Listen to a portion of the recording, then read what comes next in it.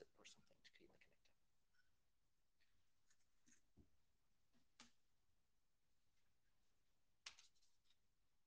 Oh, we should remind people to do that. How audible are we up here? Like, can remote people hear us? I wonder with the mic at this volume, or do we need to talk louder for them to hear us? I wonder if there's, no, just like when we're chatting to each other. How many remote people are there? Okay, well, it's the voice recognition's working on the side, so I guess it is picking us up okay. Yeah, we can also wait for Sarah. She told me that she'll be arriving.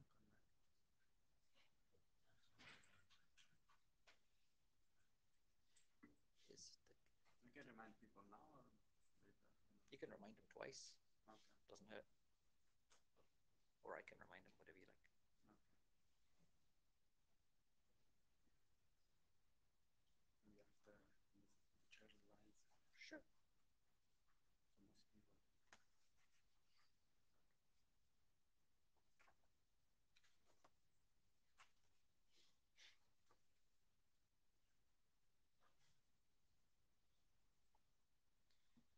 I can't remember how full is the agenda. I think we have spare time, right? Like Yeah, it's not too cramped.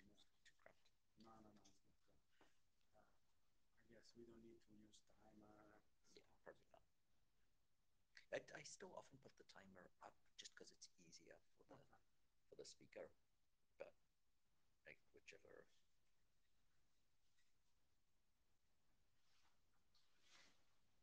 Whichever you think is more comfortable for people.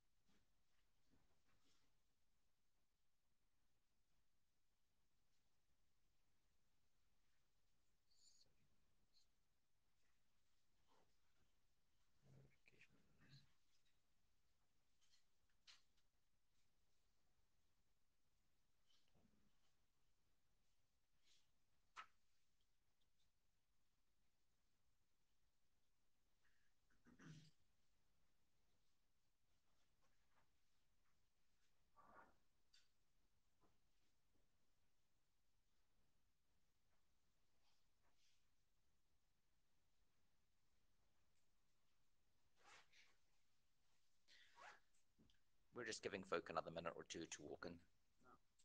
And or we start now. Especially for Sarah, because the time difference is. Yep. She told me that she would try. I mean, it's currently 3:30 a.m. on the East Coast, yeah. So midnight, 12:30 p.m. Yeah, half past midnight. So. It's entirely possible that she forgot or set an alarm and slept through it or something.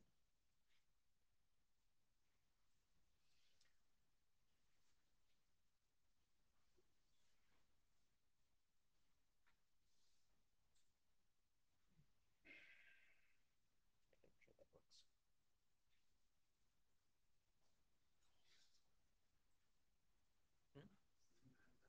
What the screen? Yeah, it's much better. Being able to actually like see what the hell you're talking about.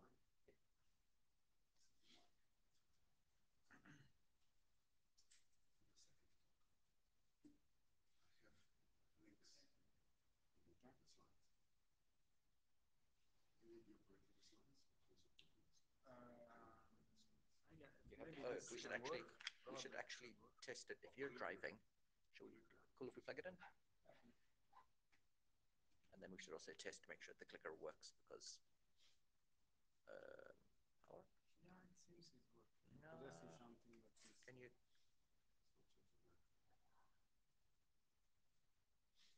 No, I think the battery's dead. Maybe. Laser. Yeah, the laser is not doing anything. Okay. I don't know if I can click. If you click on them, they won't show up because it will go outside Meet Echo. So can we do it for my laptop a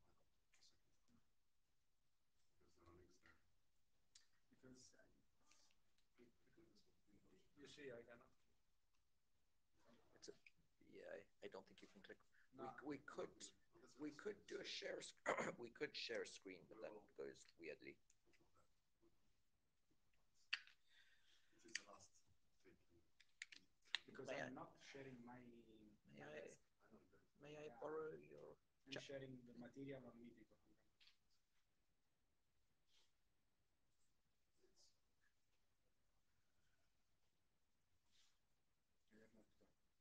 uh, ah, why did it not let me type? Did I not focus on the box? I thought I had.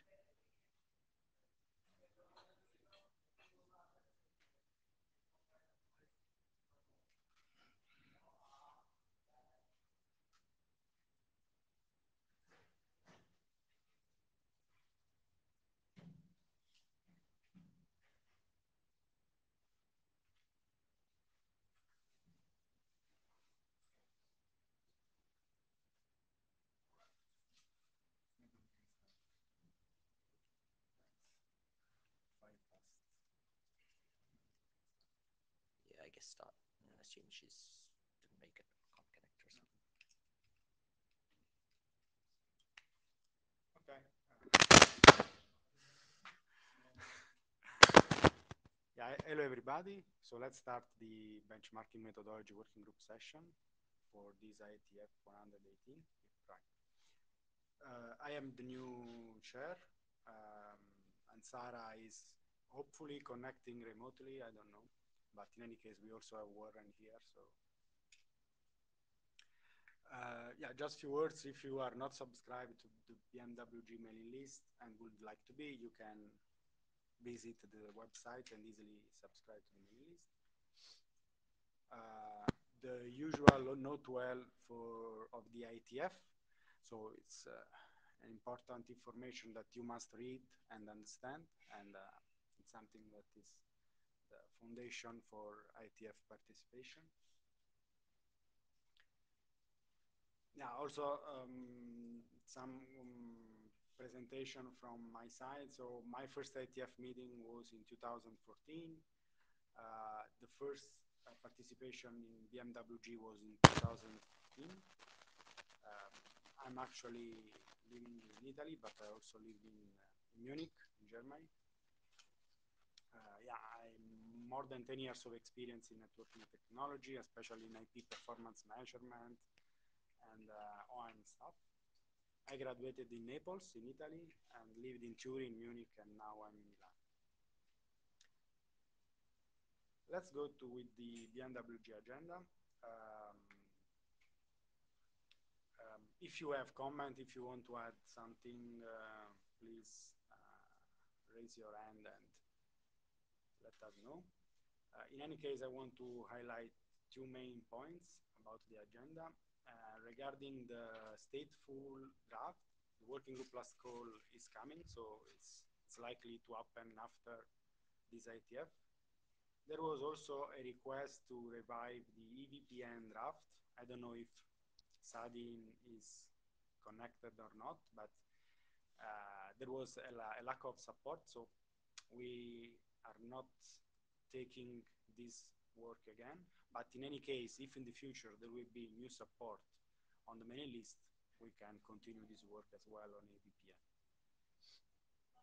There was also some discussion on the segment routing drafts that will remain separate drafts, also after some discussion with the authors and also other contributors. Okay, this is the agenda. So we will start usually with the working group draft and then the new proposals.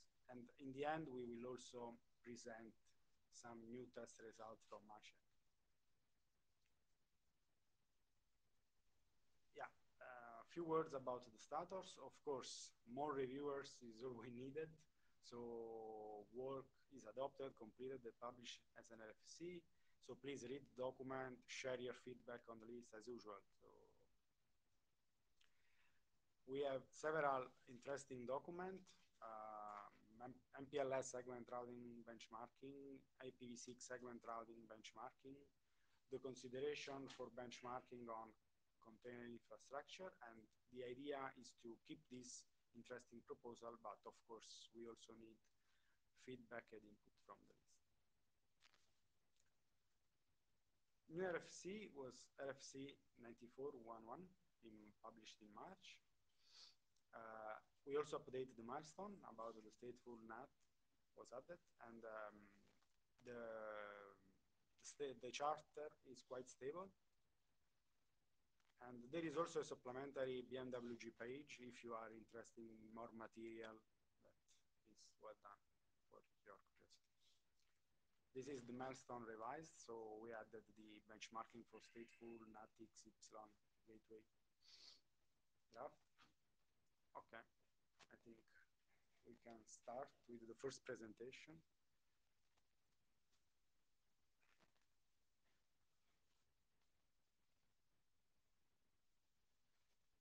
I don't know if you want to add something. Or... No, just as I always used to say, you know, BMWG is a very friendly group and we try to be nice to each other. So let's try and be nice to each other. Let me also quickly test the clicker. No. Woo! Okay. Yeah. I stole the batteries from the projector.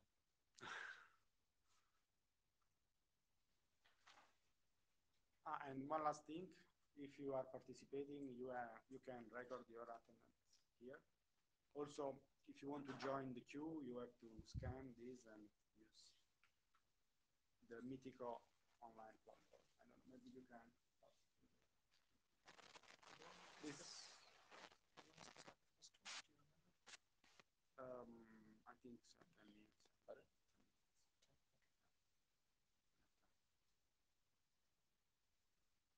Okay. Oh, actually, we have a question in the queue first. No. So let's just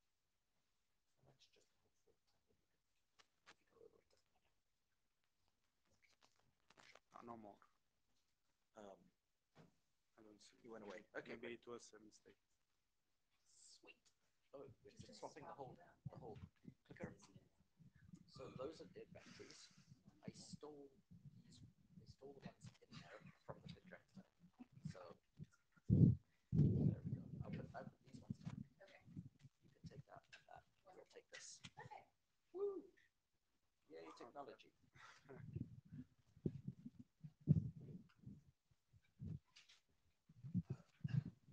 We should restart the timer. So how much time do we have? 10 minutes-ish. How long are we supposed to? 20. Let's set the time for 20 then. 10 for me, 10 for the remote presenter. Great. Okay. Okay. Timer 20. Yes? Okay. Yeah. And the time is also down there just to make it easier to see. Oh, perfect. Good morning, everyone. I'm Maciej Konstantynowicz. I'm going to be co-presenting with Radko. Radko will be presenting remotely from IETF from Bratislava in Slovakia, just around the corner from here. But he didn't make it.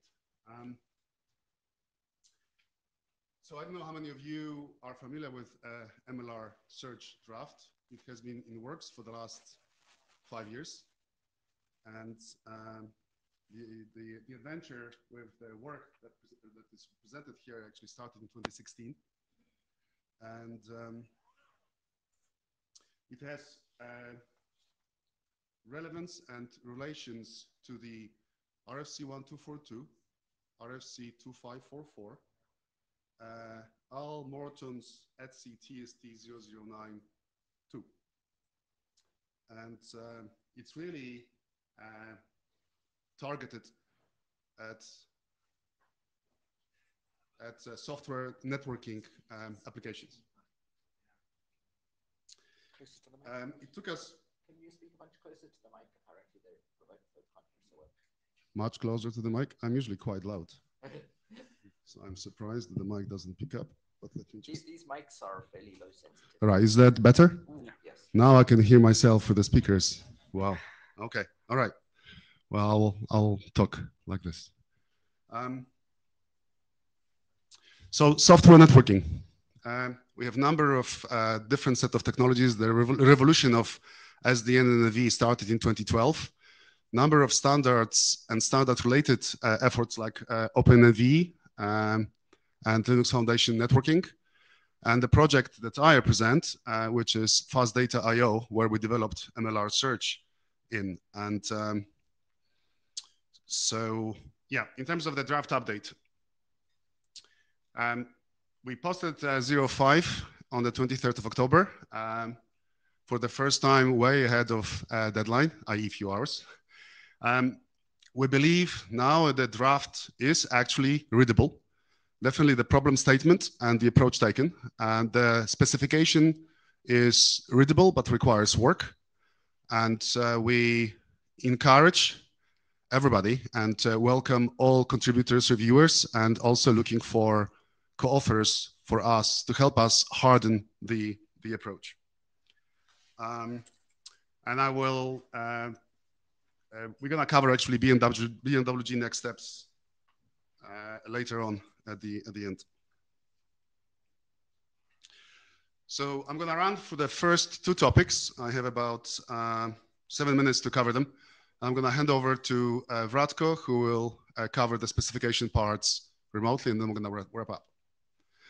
So I wanted to bring up this notion of time and energy, and time in a sense of efficiency and moving fast, and energy in a context of doing this in a sustainable manner. And when you apply those to software networking, you would know that networking software is less efficient energy-wise than on dedicated ASICs and NPUs. And that's why one needs to really be very disciplined when one codes the data plane specifically, and when you deploy it on either appliances or in a cloud infrastructure environments, public cloud, carrier cloud, private cloud. And the clicker stopped working. Yeah. Please. Okay. So next slide, please. No, you can. Now it should work. Yeah. It was my mistake. And there is laser. Okay. So I'm going to cover 5 problems that we are addressing, and we would like the working group to recognize those problems as valid problems and validate them together with us. We see all of them, all 5, as absolutely critical to make software networking benchmarking successful. And if you follow the 2 known computer scientists, Hennessy and Patterson, who, inventors of RISC-V and so on, who say that, for better or worse, benchmarking shapes the field. We strongly believe that MLR search approach is one of those things that will drive and shape the software networking, and we want to make sure that we do it the better way. So the first problem is the long search. A standard binary search and bisection is slow because most time is spent away from the interesting region, so discovering the throughput as we define it. And if you want to speed it up, you need to reduce the precision, but due to the logarithmic nature of bisection, you don't really actually win by that much time. Why do we need to reduce the duration? Well, we want to use less power, and we also want to run those searches as part of the CI/CD pipelines that run thousands and thousands of tests. The other problem is the DUT in SUT, and this is actually the one that took us the longest. In fact, we've been in operation for 7 years. MLR search we started to work on MLR search about 6 years ago. And I think that's where we started to produce the drafts about 5 years ago or so. And it is this problem, the DUT and SUT. If you look at the definitions of DUT and SUT in RFC 2285 and 2544, DUT is the single networking device that is exposed to the stimulus. SUT, on the other hand, is a combination of those devices. In our case, we have the SUT, the COT server, hardware, with operating system, a number of applications running in parallel to our software DUT. Of course, we can do a standalone test, and that's how we started the journey. But at the end, it is actually the real deployments are like that. So the way we go about it, we basically recognize the fact that DUT is subject of interference from these other things, and it's also sharing the hardware resources. It does exhibit fluctuating performance, and we actually characterize the performance as a spectrum of performance. And this is the spectrum of performance that we discover. There are some other notes here.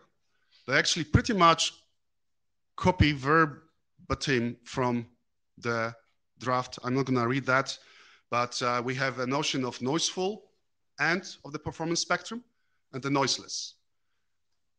We are after discovering the noiseless because it is representing closer, or is a closer summation of the actual DUT performance. Third problem is the repeatability and comparability. And when you operate in the noisy environment, 2544 and bisecting tends to wander away from the region that we are really interested in. And depending on on the environment you're testing in, the sources of noise may be slightly off. So you end up with different results. And when you look at software networking benchmarks over the last 7 years, you can actually see that, whether these are open source labs, whether these are people in OpenNV, Linux distributions, it's very visible. So the way for us to address that is, again, to report the spectrum. And if we solve the DUT and SUT problem, we expect to also improve the repeatability and comparability of the results. And comparability here is between different runs, but also different testing environments. Then there's the problem 4, which is a throughput with non-zero. And here, really, where was I? Right. So I grew up in networking from 1995, testing hardware networking systems. And in that times, testing the non-zero loss was very rarely used. People were looking for zero loss throughput. In software networking world, people actually accept the non-zero loss more than non-node, because the zero loss means a single packet gets lost over the 30 seconds, 60 seconds, or whatever the duration is, and it basically drives the result. So the non-zero loss is sort of accepted in software networking, whether we like it or not. And our approach here is to actually propose a non-zero loss as a first-order citizen, but not to really neglect or ignore the zero loss, so the throughput as defined by 2544, but really to recognize the fact that it doesn't always apply, and provide the tool set in the shape of MLR search to discover multiple rates at different non-zero loss and zero loss in a single search walk. The last one is inconsistency of trial results. In 2544, we don't repeat a step. In our approach, we do.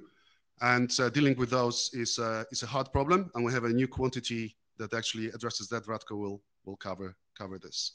Now, the approach we are proposing in the draft, and we have it implemented in open source, is to use some tricks to get us to the interesting region sooner.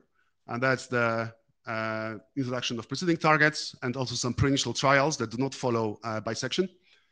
In the DUT UCT, we go with the noiseless and noiseful performance spectrum. Radko will describe how it is discovered. And repeatability and comparability, they really come as a result of addressing the DUT and SUT problem. And we actually, MLR search does achieve benefits that have been noted or classified by Al Morton as a binary search with loss verification in both his last RFC 9004, and also the ETSI TST 009 that came from Al's work in OpenNV. Throughput with non-zero is already covered, and its consistent trial results. We're taking a conservative approach. Again, Radko will cover those. So with that, I wanted to hand over to Radko from the bridge. Okay, hello, can you hear me? Yes. Yep. Okay, so let's go. ML search specification, that is the main focus of our draft. The idea is that the whole search process can be abstracted as consisting of three components: manager, controller, and measurer. Our main contribution is the logic inside the controller, but we need to also describe some parts of the measurer and the manager so that everything works nicely together. The controller does have some inputs and produces some outputs, and the specification is in some places very precise at defining how the output values relates to the inputs and the trial results. I will talk about that later.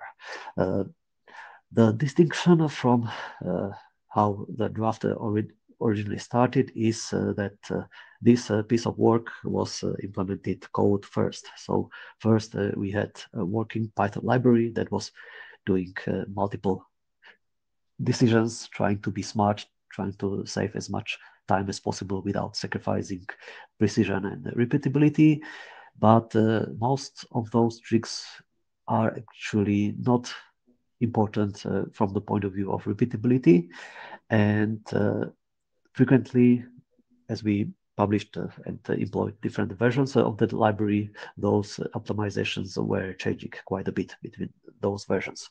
So in this draft, I'm focusing just on the specification, which is the bare minimum that users or implementers would need to follow so that they reap the benefits while leaving them freedom to apply different optimizations. Okay, next slide, please.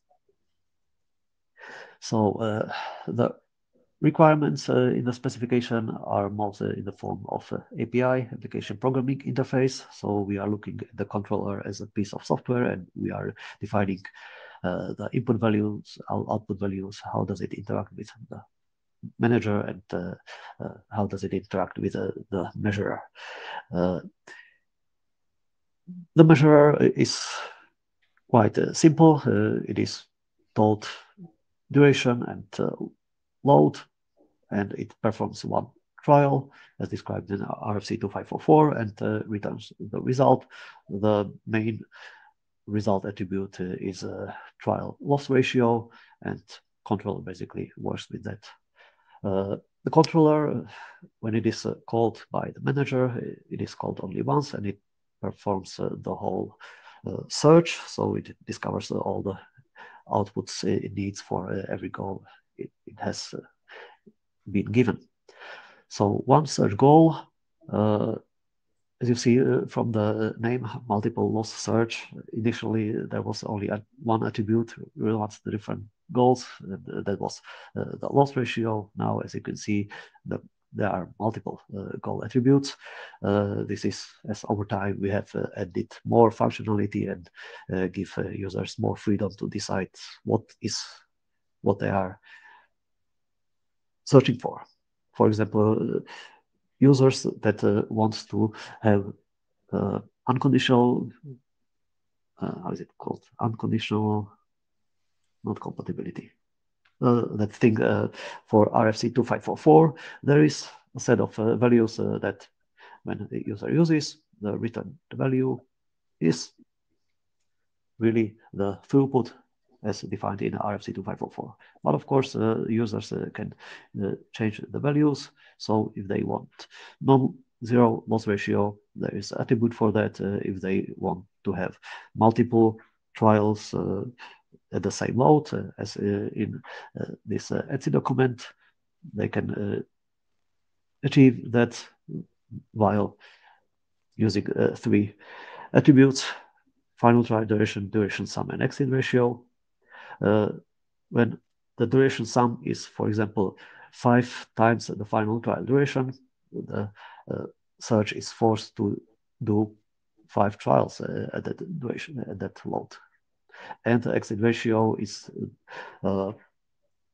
basically telling the search how many of those 5 trials can give higher loss but be ignored. Ignoring in this case is a good thing because some of those trials may be affected by this noiseful part of the performance spectrum, and giving higher exit ratio allows the search to ignore more of that. So the value that is reported at the end is closer to the noiseless part of the spectrum, which we want to investigate because this is closer to the idealized DOT performance, and it is also more stable, so better repeatability and comparability. There are also other optional attributes needed for various time optimizations, for example, irrational trial duration, but those are not part of the specification, as we envision that there may be other smarter options in the future, and we do not want to limit that. Next slide, please. But there is one part that is required by the specification. Basically, it connects the input values to the output values, and this has to be strict. Otherwise, we lose comparability between different implementations. Maybe one thing to point out here is the relevant lower bound. There is small type that says only among loads smaller than the relevant upper bound. This is how we deal with loss emission problem. So if there is zero loss at higher load, but non-zero loss at lower load, we focus on that lower load and ignore the upper load. That is one of the decisions that went into the design. So it is now part of the classification. Conditional throughput, I think I can talk about it on the next slide, so go ahead to the next slide.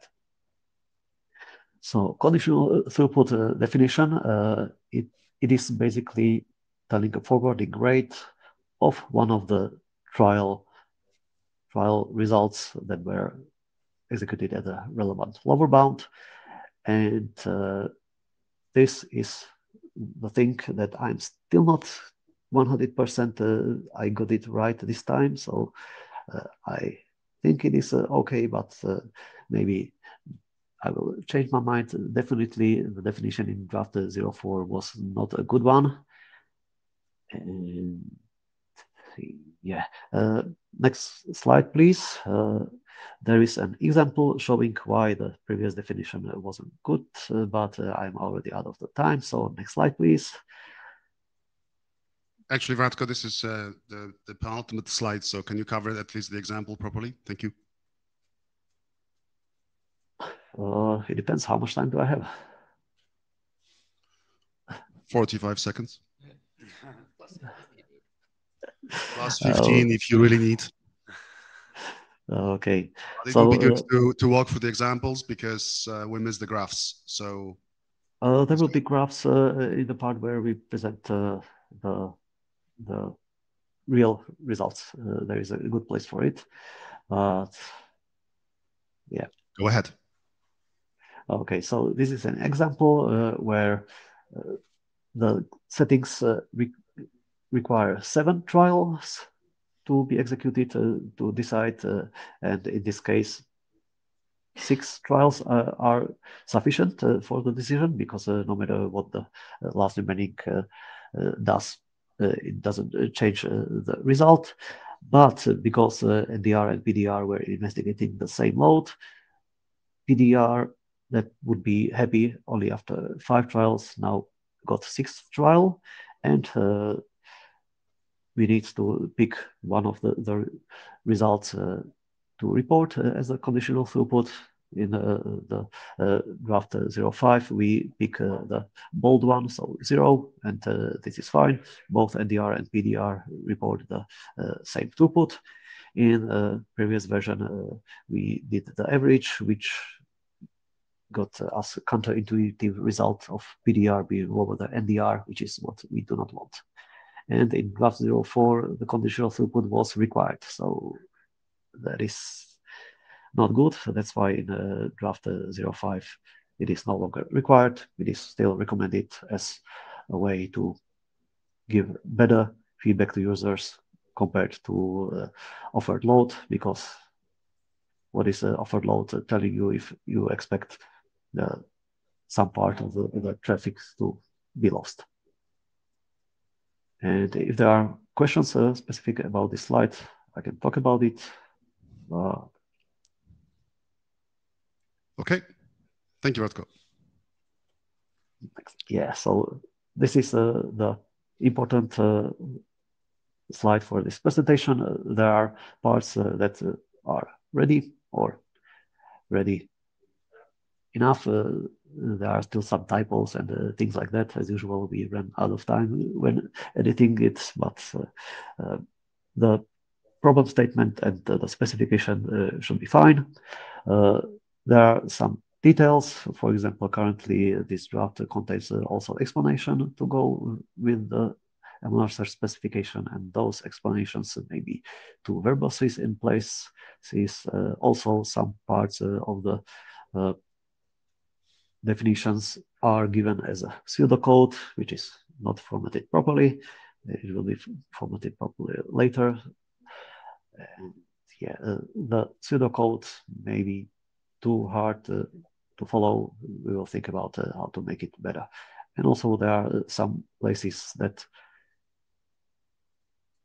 are opportunities to make the MLR search specification or library even more user-friendly, but those are not like important points. This just like improvements to what the draft already contains. And next slide, please. No, that's it. Thank you, Radko. So this is our last slide. I wanted to add 2 points if I may, and apologies for running over time. So the context of that is we're using MLR search in LFN fast data IO. We're working very closely with CPU vendors, ARM, Intel, AMD, and Ampere Computing now. NVIDIA and Marvell are about to join by shipping us hardware to the open source labs. So time allowing, at the end of the BMWG meeting, we actually have a slot to present the results. And we also would like to propose an informal bar BOF after the hackathon happy hour tonight, meeting at 6 p.m. at ILNP stand, which is run by colleagues of mine from St. Andrews University. And I will announce it again when we present the results. So we're looking for reviews from the group. We're looking for feedback from testers, users, developers, test gear, developers, and generally from sound engineering folk. We believe we are at the place where we are ready to proceed more aggressively forward. The code is very stable, and would like to make it a concluded work within the work group and get to the point where we can make it a work group last call. And would like to ask everybody to help us to make it whole. Now, there is one other thing. I've been asked to read a section from the RFC at the end of the presentation. I can see Carsten has a question. So Carsten, if you bear with me for 45 seconds. The second paragraph in the acknowledgement section is reading, a special wholehearted gratitude and thanks to late Al Morton for his thorough reviews filled with very specific feedback and constructive guidelines. Thank you all for the close collaboration over the years, for your continuous unwavering encouragements full of empathy and positive attitude. Al, you are dearly missed. Thank you. I think we have a question. Yeah, thank you, Maciek. Carsten, you can. Ah, Carsten's here. Yeah, thanks. I didn't recognize you. Great note about L. I remember that last IETF meeting in Prague together with L, so kind of memories. Yeah. Okay, so one comment and one question. Mm-hmm. So the comment is, first, excellent that the work is continuing after all of this time. It's a little bit like our NetSec Open next-gen firewall draft, which also came to an end after quite some years. So to me, it always sounded like software and virtualized environments need much longer test durations. Because if you test for a few seconds only, you're likely to miss some of these infrequent events that tend to happen in not so perfect implementations. Yep. And I think if we have perfect implementations, we don't need MLR search so much. We need it more for the less perfect implementations. So that would be my comment. It's probably not influencing the draft itself, but maybe it would be worth to have like an implementation note or a comment in the draft to say like, be careful when testing for too short durations, like a few seconds only is very likely to uprank incorrectly bad implementations, which have outages only once every few minutes.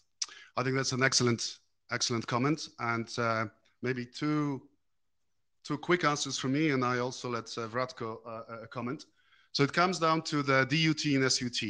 Even the most superb and perfect software running in shared environments that cannot be, isolated and there are ways to get close to be isolated, tickless kernels and things like that. And we've been doing it for a while. But reality is those COTS servers are shared. And it's understanding the behavior in those shared environments is what we want to address. Now, if you read the draft, there is the MLR search comes with a set of parameters and with a certain settings, which I guess we need to qualify or quantify with a working group. You can get results that are compatible with RFC 2544. So that's the test duration part that you have referred to, that testing for a few seconds may not be representative to the actual behavior long term. So that's the two comments. Vratko, do you want to add to what I said? I think I will just repeat this idea of noiseless end of the spectrum and noiseful end of the spectrum. Noiseful end is dominated by infrequent but high impact effects that are able to cause some packet drop even if at a relatively low loads.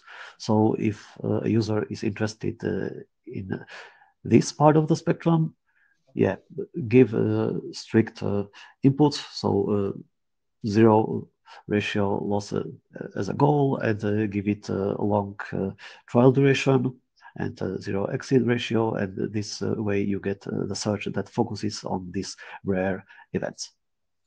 But that is only part of the users. Other part of the users want to focus on the other end of the spectrum, and they will choose opposite configurations. And MR search is even able to find the results in the same search for both ends.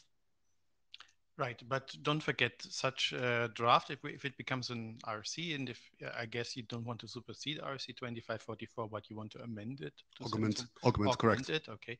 But don't forget, it's not only a scientific effort, it also has an effort, an influence on the industry. So often in our testing life, we are confronted with vendors who require that we test according to RFC 2544, and then we have to argue very hard that we use different packet sizes, for example. And if you write something into MLR search like, 7 seconds is a good timing duration, then likely the industry, especially those vendors that are not at par with the best in the industry, they will likely say, we require you to test for only 7 seconds, and that result is normative, right? And that will uprank the bad implementations incorrectly. So don't forget that. Carsten, so I'll quote Patterson and Hennessy again. Okay, for better or worse, the benchmarking shapes the field. That's why we don't want to do it. We have an implementation, and we want to standardize it within this working group. And we need help and feedback from everybody in the group, including you representing the independent labs. Okay. And in fact, I would say, I don't know whether it's a normal behavior, but we've been working together on and off for years. We value what you and the team do, influencing industry in different forums, including this one. So you know, it's democracy, but we'll definitely give you a veto right for the draft. We want to make sure that you are happy with what is here, because you are exposed to those multiple vendors and variety of implementations. So I think one of the values we see in MLR search is that it is configurable. So there is a set of input parameters. We just need to make sure that they are very well understood, very well defined, very well specified, very well understood, and recognized as valid. For now, I think the first input that we need, and we want to really harden it, is the problem statement, the approach taken, and then go into the specification. The specification part and documentation part, it requires work. So have you noticed we are not asking for work group last call? Okay.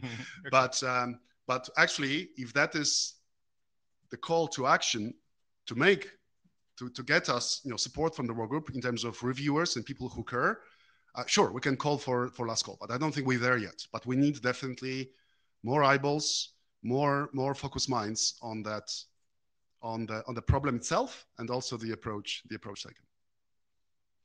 Okay. Thank you. Any other questions? I would lock the queue, because otherwise okay, there is no time for. Maybe we can continue the discussion on the list. Sure. Thank you very much. Thank you.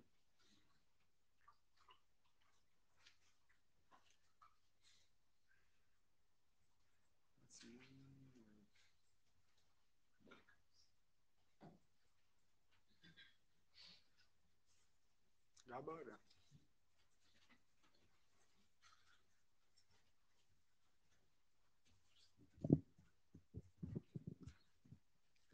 10 minutes is okay. It was 20 for this one and 10 for the next one. Sarah said 20 for this 20. one and 10 for the next. So hello, I hope that you can hear me, and I'm happy to be here. It is the first time I'm here in person. Many of you know my name, but it is the first time in person, and I'm happy that I can see your face and meet you in person. So, unlike the previous draft, I would like to ask working group last call, so please listen carefully if everything is okay with our draft or not. If not, then please say not.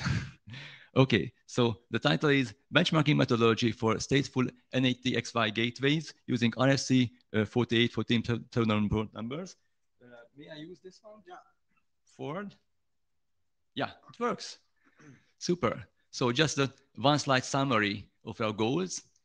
So we'd like to give a benchmarking methodology following the old RFC 25, 44, 51, 80, and 82, 19 series, how to benchmark stateful N80XY gateways. The problem is that it is a stateful thing, and with bidirectional traffic, it is a problem to benchmark them.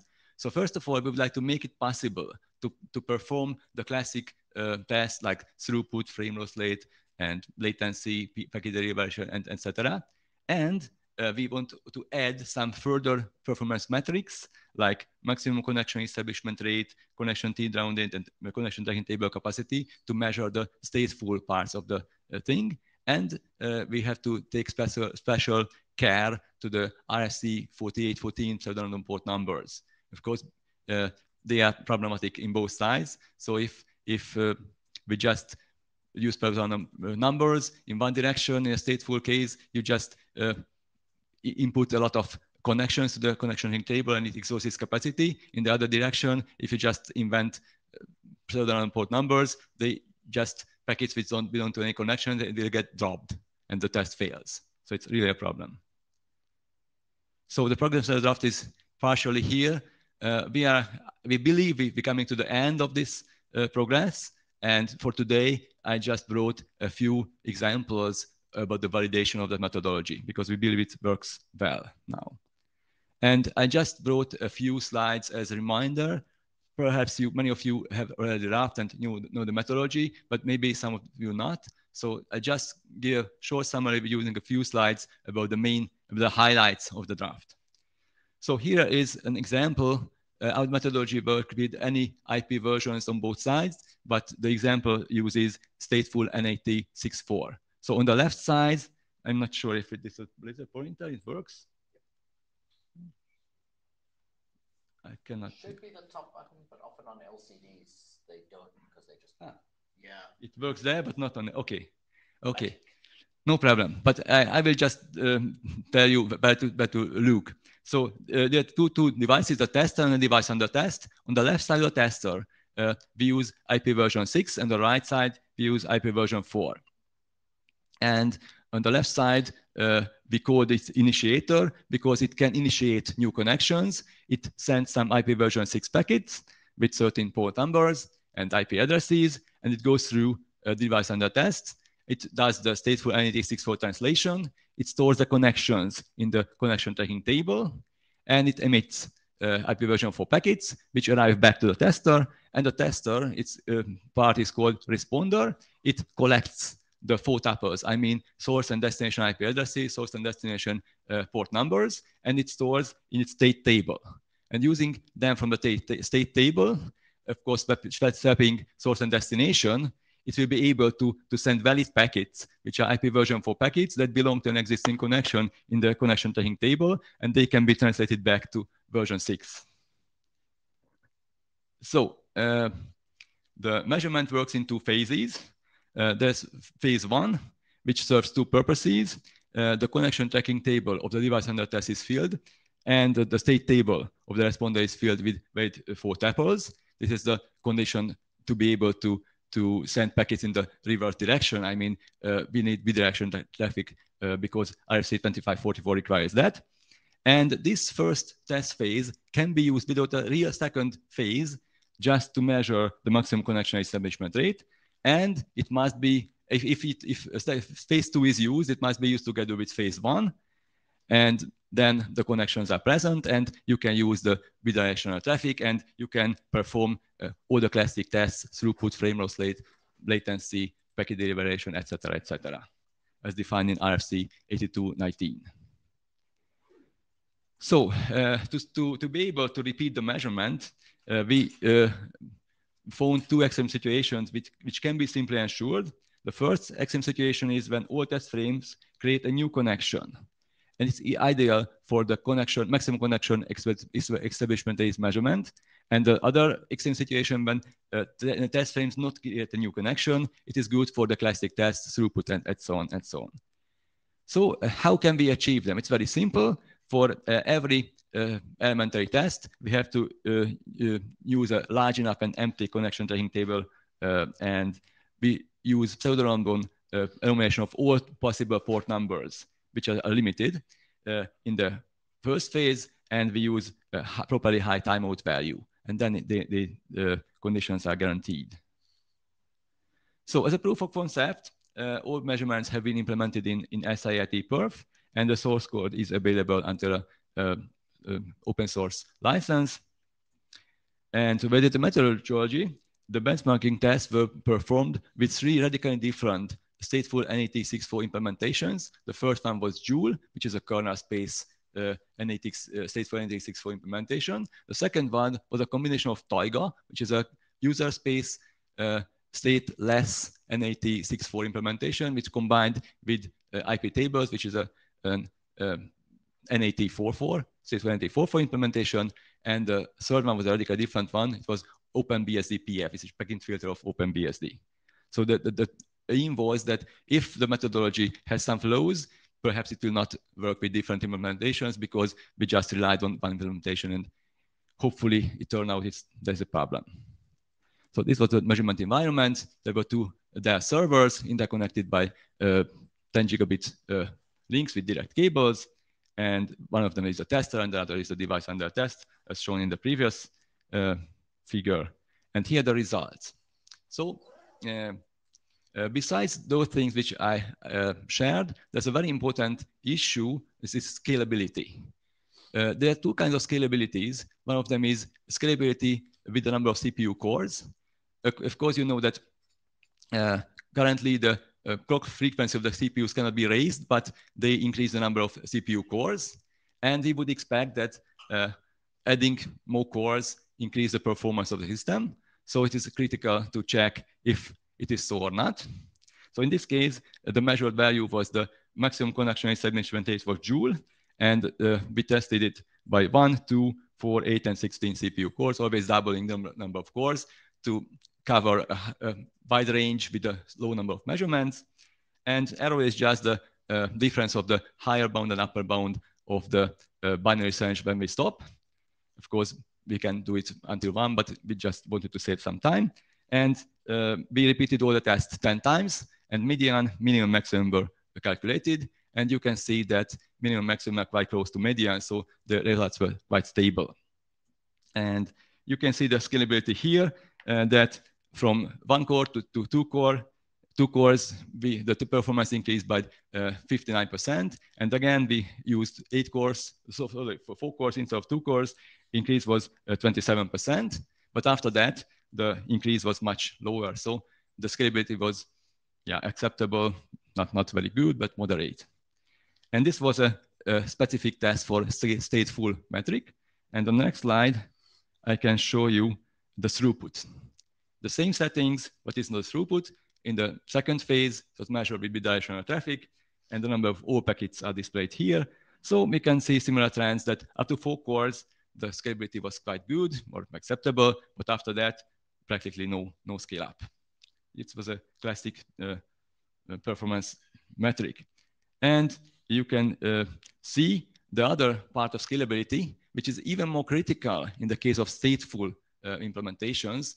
And usually people say that this is a problem of the stateful things, that if we increase the number of connections, they will not scale up well. So to cover a wide range with a low number of measurements, we increased tenfold the number of connections. So first 400,000 and then 4 million and 40 million connections. And you see, it was achieved by increasing the number of source port numbers. The destination port numbers and source port numbers were kept fixed. And again, you can see that there's some degradation. You can see first 23% and then 26% degradation. But I think it is acceptable. So if we increase the tenfold, it's not so bad. But it's the property of Joule. What is relevant for us nowadays works. And of course, it was the maximum connection establishment rate. Now you can see throughput, they show quite similar tendencies. So the lesson to learn is that measurement work well. And of course, just as a demonstration, we included results for the latency, and as required by RFC 8219, it's not only we send 1 packet as in RFC 2544, but we send at least 500 packets and calculate the typical and worst case latencies, and median, minimum, maximum were computed in 20 repetitions of the test. It's nothing special to be seen here. They are, as expected, stable and work well. And of course, PDV was also performed. IPDV is an optional test. It's not supported by SIIT perf, but it's just some programming work to also implement that one. And frame loss rate is just interesting for us because it shows that frame size doesn't really matter. Of course, it's not a surprise because stateful NAD64 is a header manipulating technique. So Joule is implemented in kernel space. So just transmitting the packet, the rest of the packet, the payload, it's not a big deal through the 10 gigabit Ethernet. So frame size doesn't really influence the performance. And something interesting, it was something special, again, specific to stateful testing. It is the connection tear down rate.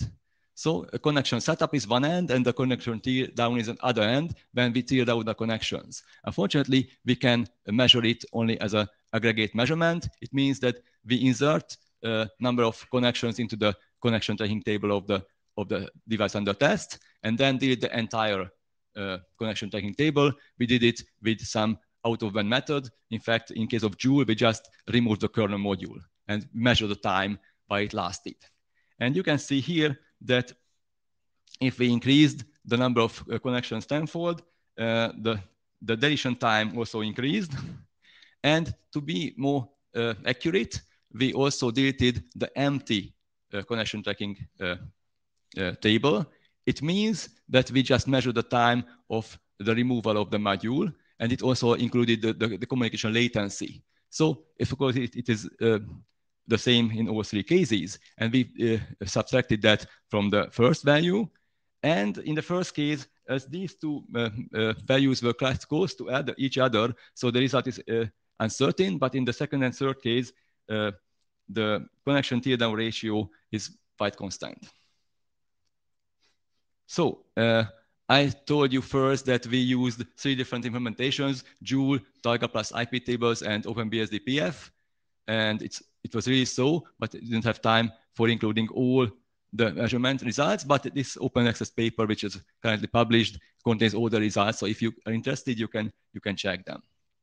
And we thank for NICT Japan that I could be there for 6 months to achieve these results, and also for NICT Childbed that they let me to use the resources, the servers. So, as I mentioned before, we'd like to ask for working group last call, and it boils down to 2 questions. Do you have any questions or concerns to be addressed before it can be published? And do you support the progress of this draft to be published as an informational RFC? Thank you for listening. Thank you, Gabor. Let's see if there are comments or questions.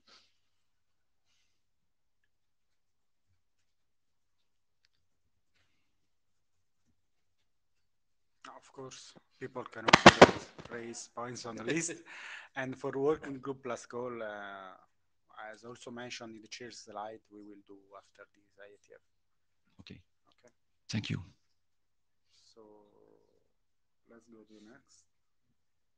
I think I will be the next one too. Yeah.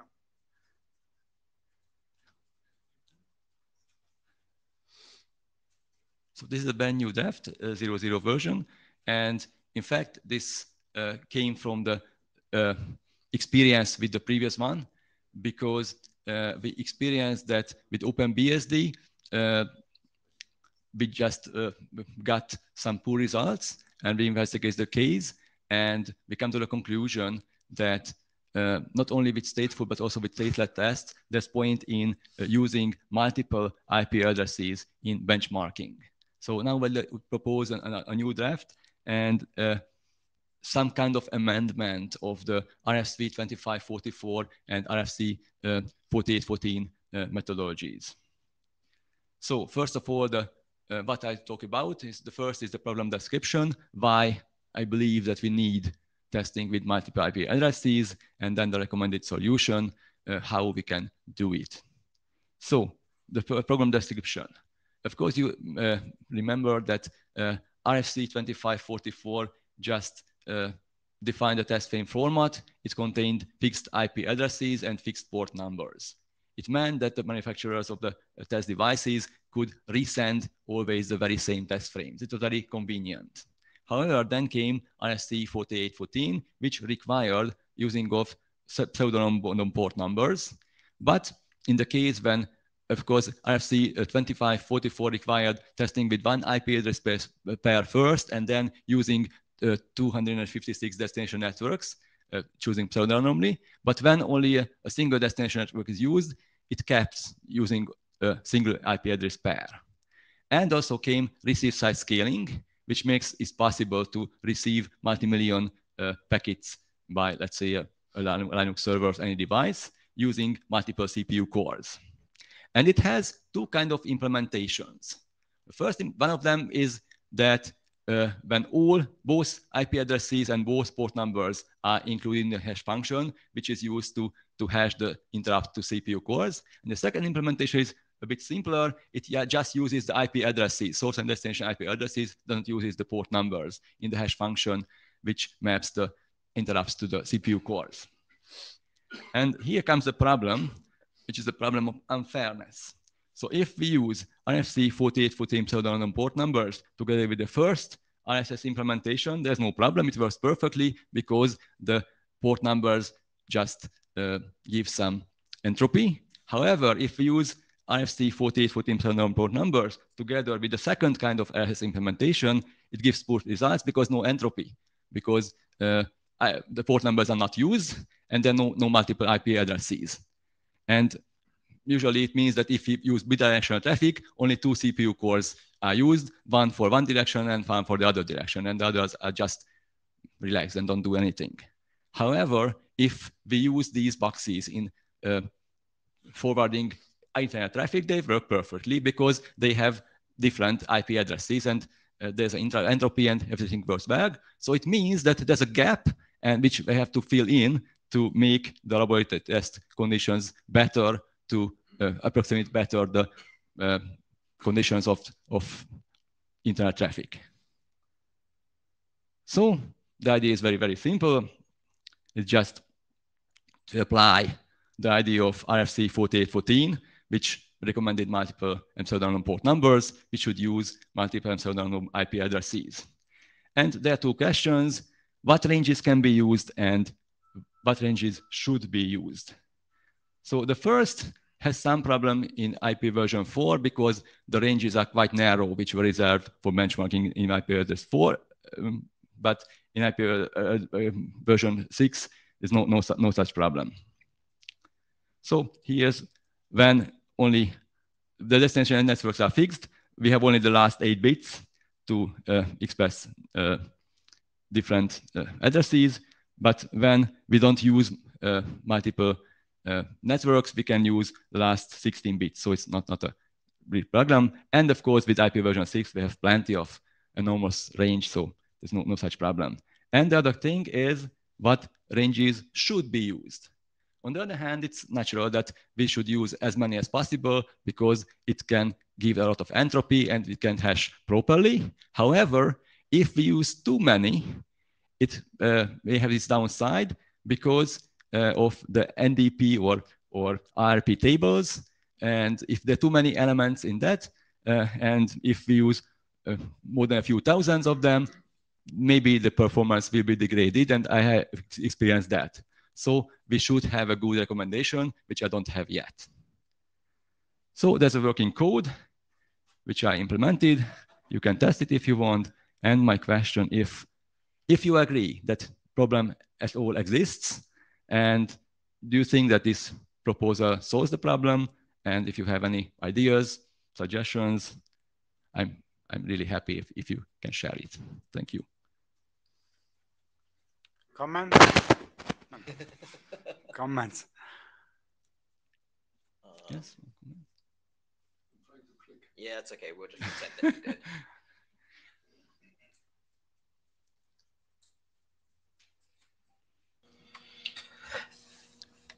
So can you go back to the problem statement? Yes.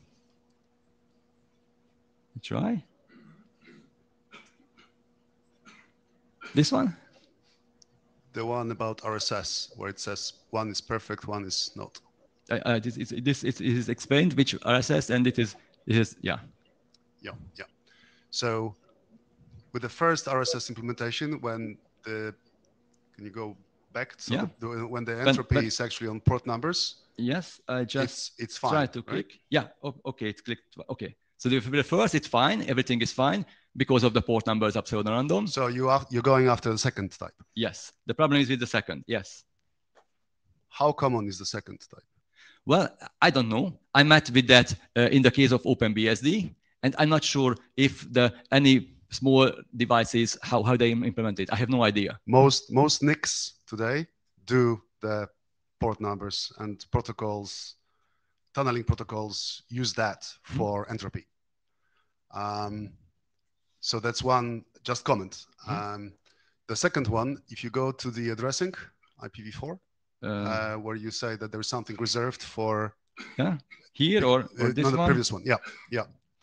So the /15 is reserved, but in the lab, you can use anything, any addresses. Yeah.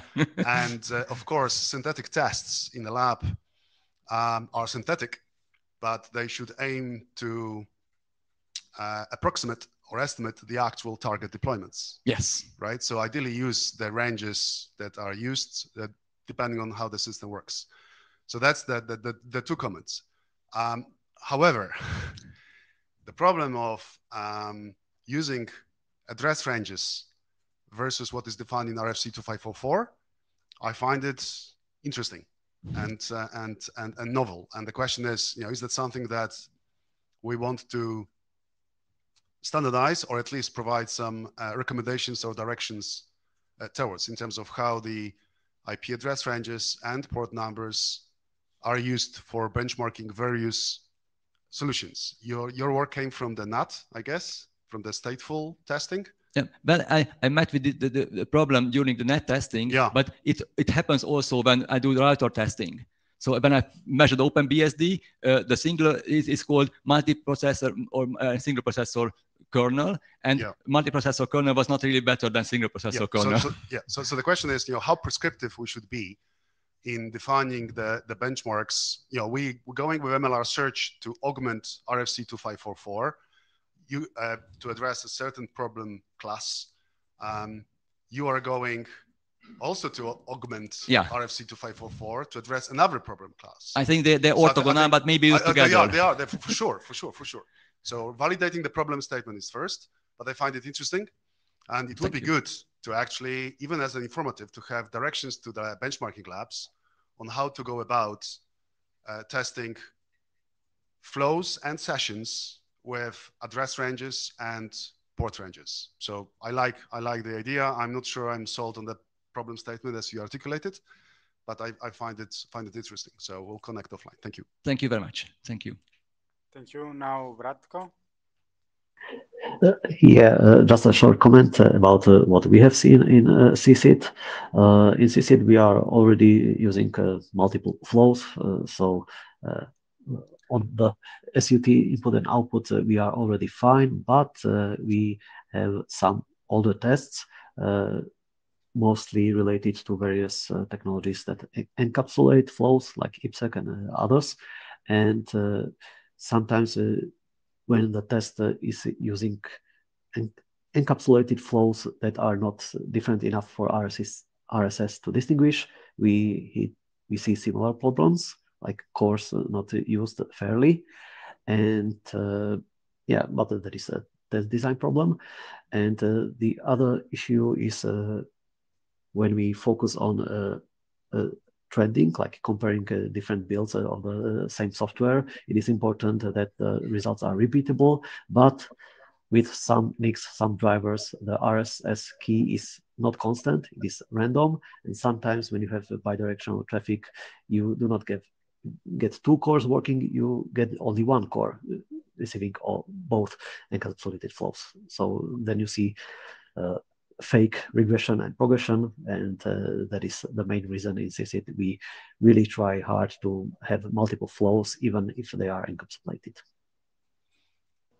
Thank you. I'd point out, Vratko, though, that at some point as a tester, you can't control the system under test. And so if as an implementation, it chooses to use one core or multiple cores, as a tester, if I don't know that, I think it leaves you with that dilemma that we run into sometimes in BMWG around, do you design the test for the tester or for the SUT because you know the architecture? In general, we usually lean towards writing for the test in the sense that, look, you might as a vendor know your architecture well, but you don't know every other architecture on the market. And so trying to write for the architecture makes that hard. And so as a tester, I think just noting that this is what you observed and here's why you think that might be happening is usually the way we've handle that. Just a comment, not a yes or a no to what you said. Thank you. Gabor, do you want to comment? Because I have two comments. Okay. So firstly, to Vratko's point, Vratko, thank you for reminding me. I think if we go ahead with this work, we should also include the RSS part and specifically the RSS key that is used to hash flows, because there are multiple implementations in the market in the software networking, especially for the NICs. And if this key is randomized at boot time, repeatability may be impacted. So I think that's a good comment. Sarah, to your point, I think in software networking, we definitely are paying attention to the resources used, specifically CPU cores, logical cores, physical cores. These are not closed systems, these are open systems. And it is by configuration that one can enable one or multiple cores. flow distribution into those scores is a very important aspect of benchmarking any software networking system. So I partially agree with what you said, that we designed a test to test a generic type of DUTs or SUTs. However, those DUTs and SUTs are configurable. In hardware, you don't usually specify the resources. In software, you do. So again, partially agree and treat it as a comment. But I think this conversation is a very good conversation. Thank you. Thank you. Yeah, thanks for the clarification and refinement. I'll blame it being 1:45 a.m. I agree, Magic. If you can, as a tester, configure what you've got, absolutely, then I think it's fair to do so. I was absolutely thinking of closed hardware systems, so I agree with your point. And I agree with your larger point. I think it's really nice to have this conversation in general, because I think in the past, BMWG has stayed very firmly in the 2544 era of, let's not take this stuff on. But I think since, at least across the 10 years that I've been here, also to your point, Magic, with the software defined everything changing how we look at the testing world, I think we need to evolve, and having this conversation as a working group makes a lot of sense. So a big +1 to your comments, Magic, and a big +1 to the work that you're presenting, Vrecko. I'm really excited to see it in the room. Thank you. Thank you, Sarah, and thank you for bearing with us at such a early or late time for you in California. Appreciate it. Thank you. Sorry. Yes, feel bad for me. Absolutely. Thank you. Okay. Thank you. Okay. Thank you, Gabo. Let's go with the next one.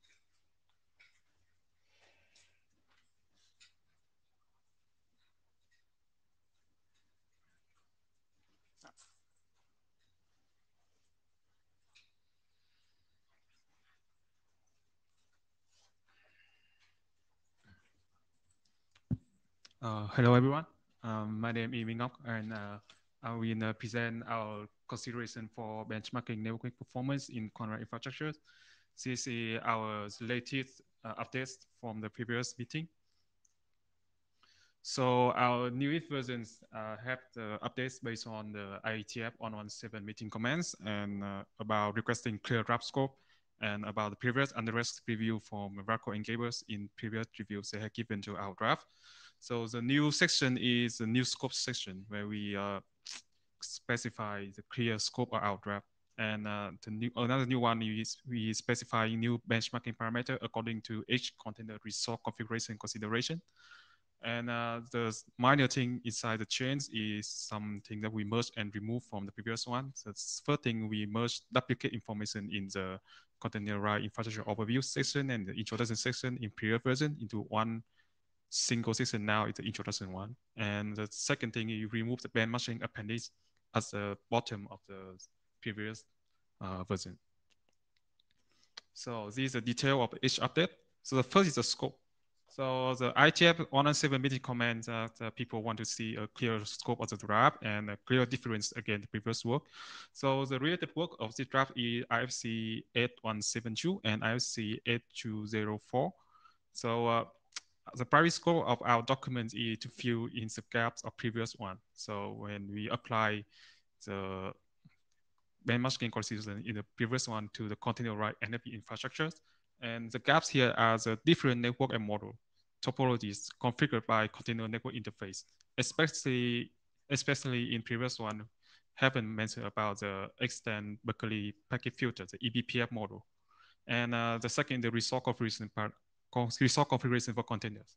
And as you see in the picture, there's a detailed networking model and the resource configuration that we mentioned inside our draft. Second thing is specifying new benchmarking parameters. So we so clear which are the parameters are new to compare with the previous one. So for CPU isolation and NUMA affinity, so the new ones are the selected CPU isolation level and the new NUMA cost allocation to the port. And we have the port hubris side, and we have the port CPU core allocation and DRAM allocation. And for the service function chaining considerations, then we need to consider the number of CNI and port inside the chain and the selected CNI plugin. for the merge and the remove one, then to address Vasco comments about grouping introduction and container one. So we just merged the duplicate information into one in introduction. And about the benchmarking results. So in previous section, we include the kind of result inside our draft to just add the proof of concept to so that our proof of consideration are reliable when developing the draft. So after several updates, then is having a stable one, then the information we remove it to avoid any kind of misunderstanding. So that's it. Is all the update. So we think that we have addressed the comment after several reviews. So we would like to ask for the adoption of the draft, the working group draft again. So thank you. Yeah, thank you. Thank you for addressing all the comments. And there are questions, inputs from the room. You cannot. Okay, you did. Is there anybody else? We also have Gabor. Bye. You can go first. Just go. Okay. Hi, thanks very much for presenting the work and for all the work. I think Vratko has already provided comments related to the specifics of the benchmarking. I just wanted to make a comment. We tried to do the containerized network functions testing in the past, and I think we even still do in the project and also in the LFN FDIO project and other projects. One thing that we usually face or struggle with is repeatability, but not repeatability of the results. That's the separate thing we already talked about. But repeatability of the environment setup, and specifically related to orchestrating the life cycle of this containerized workloads.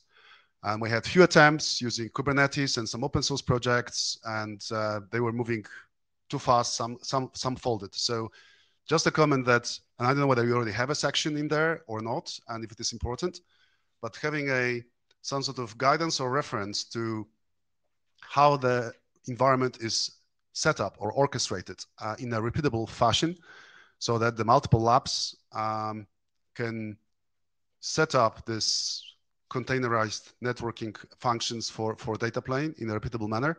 I think that would be useful. Thank you. Yeah, thank you. Thank you.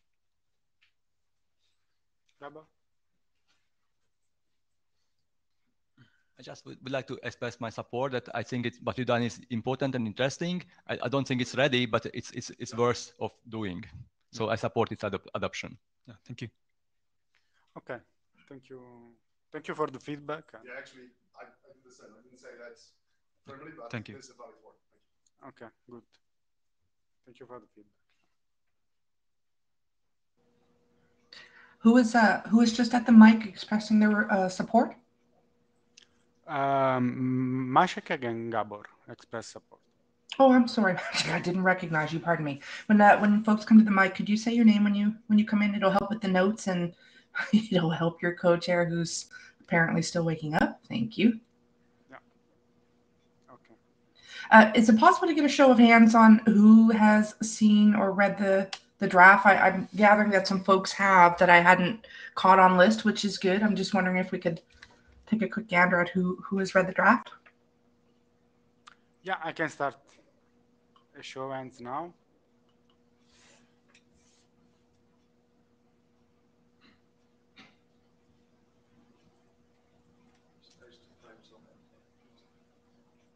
No.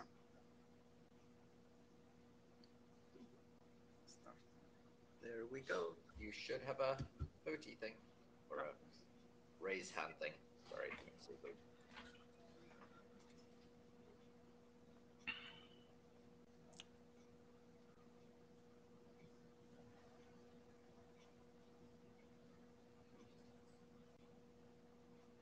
Now, yeah.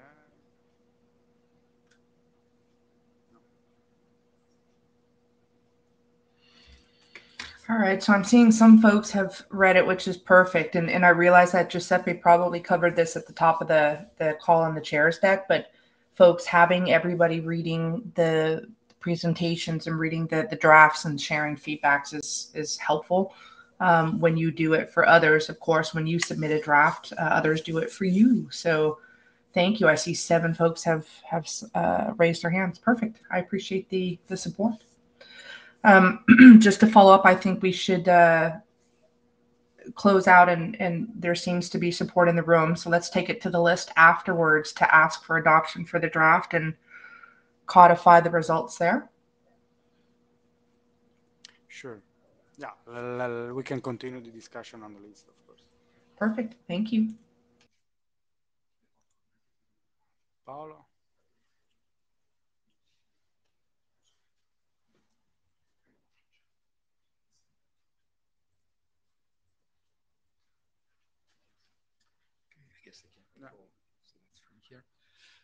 So hello, Paolo Volpato. Huawei. I'm presenting the draft on the benchmarking of segment routing MPLS based on behalf of the authors you see listed on first slide.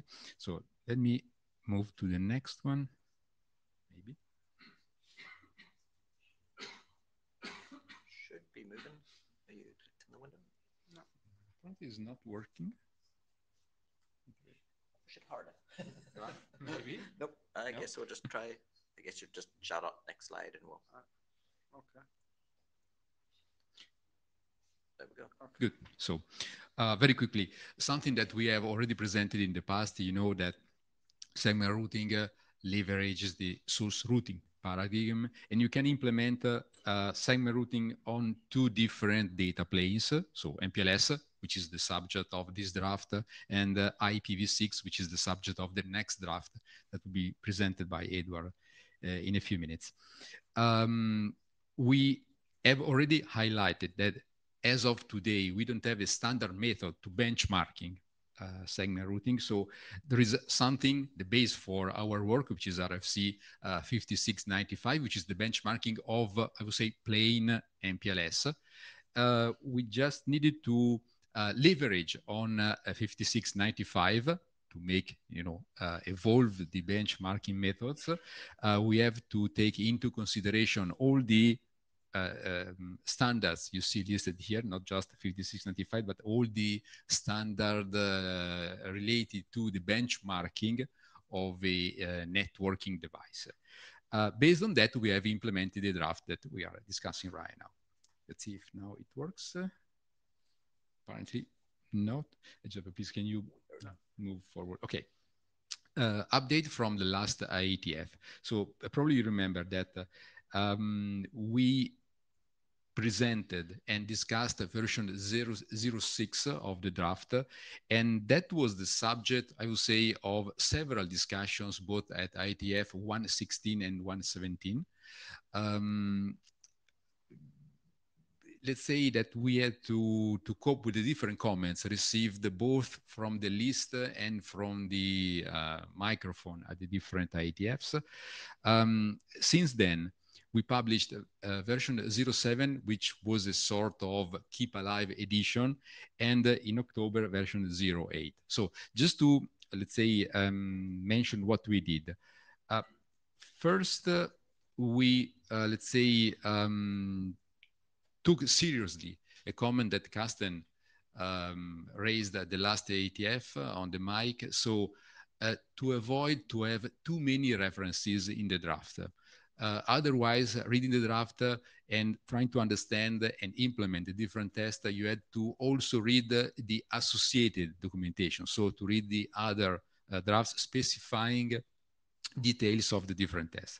So we decided to, let's say, incorporate as much text as possible into the SR-MPLS relevant draft, so that we have a sort of standalone document. You can read it and have almost all the details.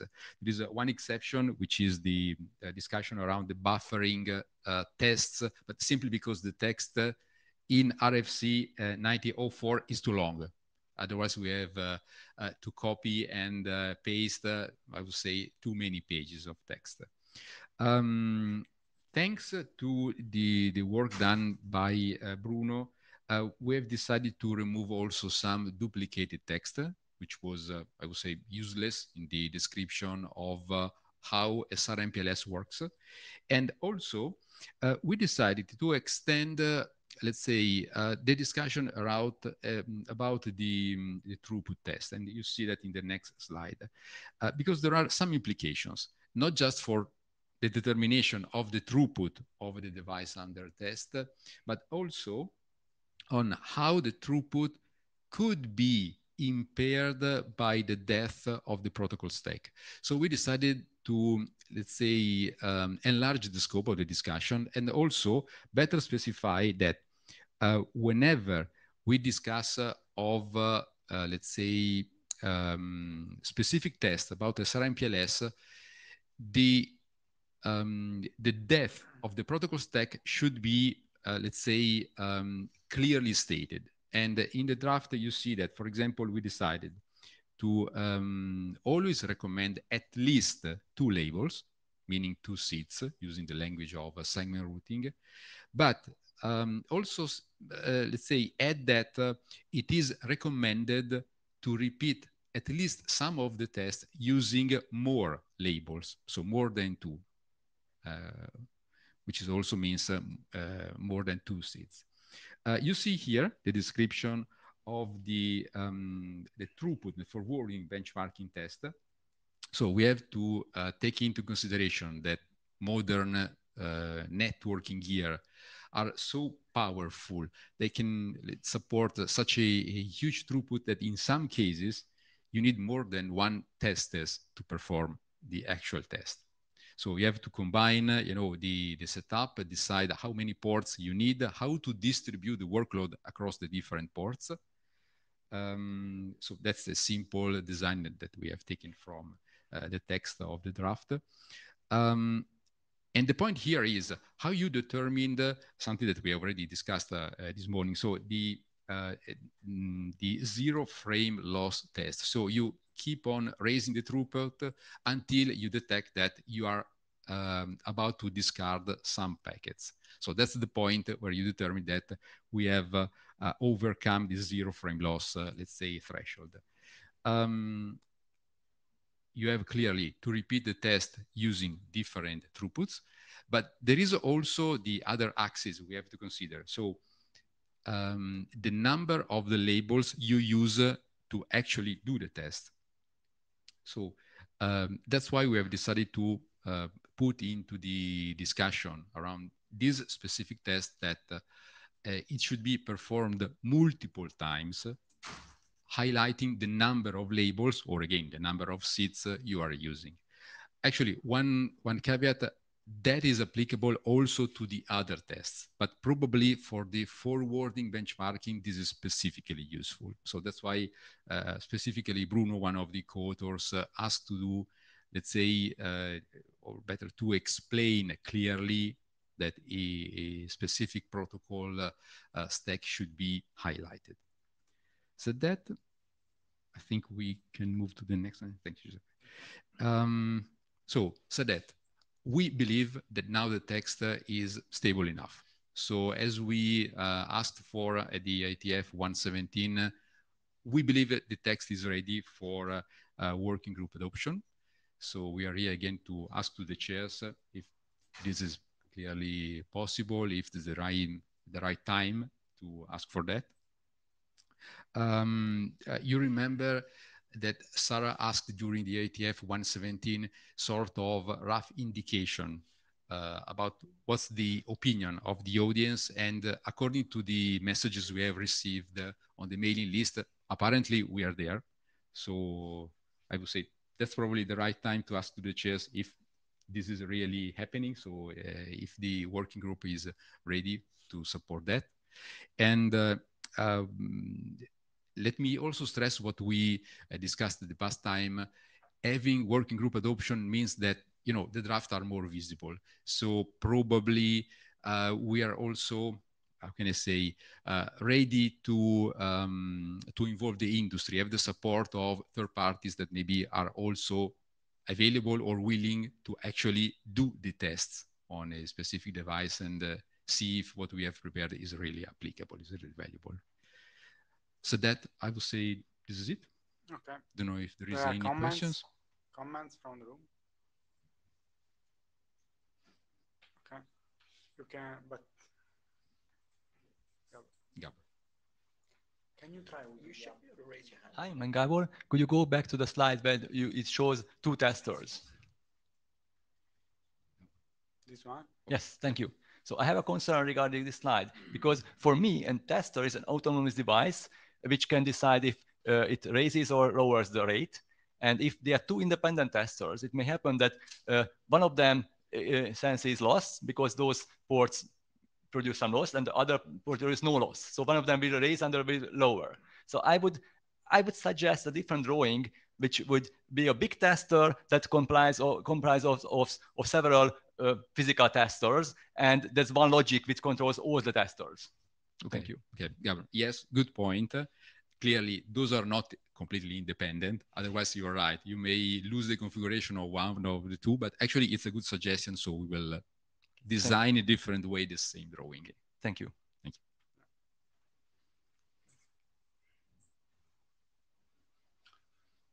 So Maciej Konstantynowicz, I didn't read the draft. I followed the presentation. I quickly scanned the draft. I think you were referring to the RFC 5695 for MPLS label push pop swap and applying this to the SR MPLS forwarding paradigms. So that is cool. Yes. The question I have is about the intention of the authors. Segment routing provides much more than just MPLS push pop swap.